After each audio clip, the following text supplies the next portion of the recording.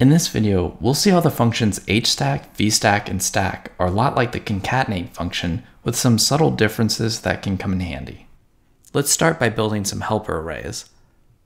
We'll make a 2x array called foo, another 2x array called bar, a 1x2 array called baz, a 1x3 array called bingo, and a 2x2 array called bongo. Now let's take a look at vstack.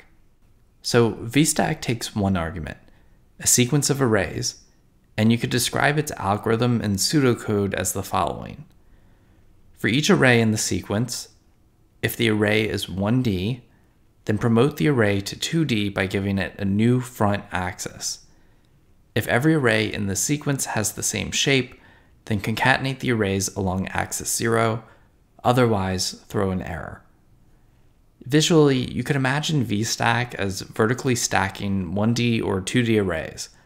So if we vstack foo and bar, we'll get back a 2x2 array like this. And if we vstack foo, bar, and baz, we'll get back a 3x2 array like this. And if we vstack baz and bingo, we'll get an error because their shapes don't align for vstack. Let's take a look at hstack. hstack also takes one argument, a sequence of arrays, and you could describe its algorithm in pseudocode as the following. If every array in the sequence is 1D, then concatenate the arrays along axis 0.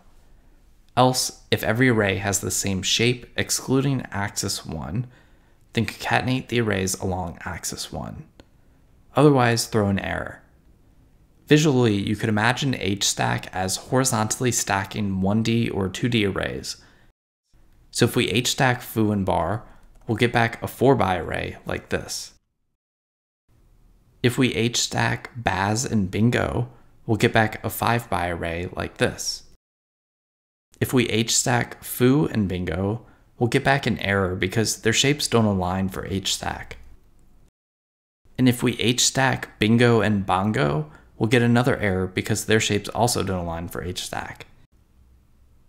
Lastly, stack takes two primary arguments, a sequence of arrays to combine, and axis, which tells stack to create a new axis along which to combine the arrays.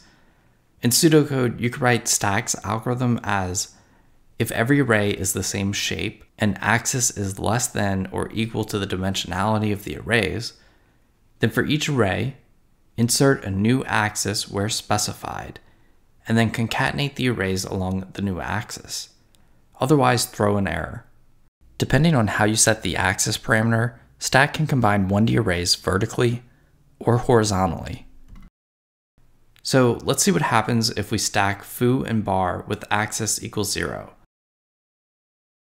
Remember the algorithm, foo and bar each get a new axis 0, promoting them from 2x arrays to 1x2 arrays, and then they're stacked along that new axis, so row-wise, resulting in a new 2x2 array.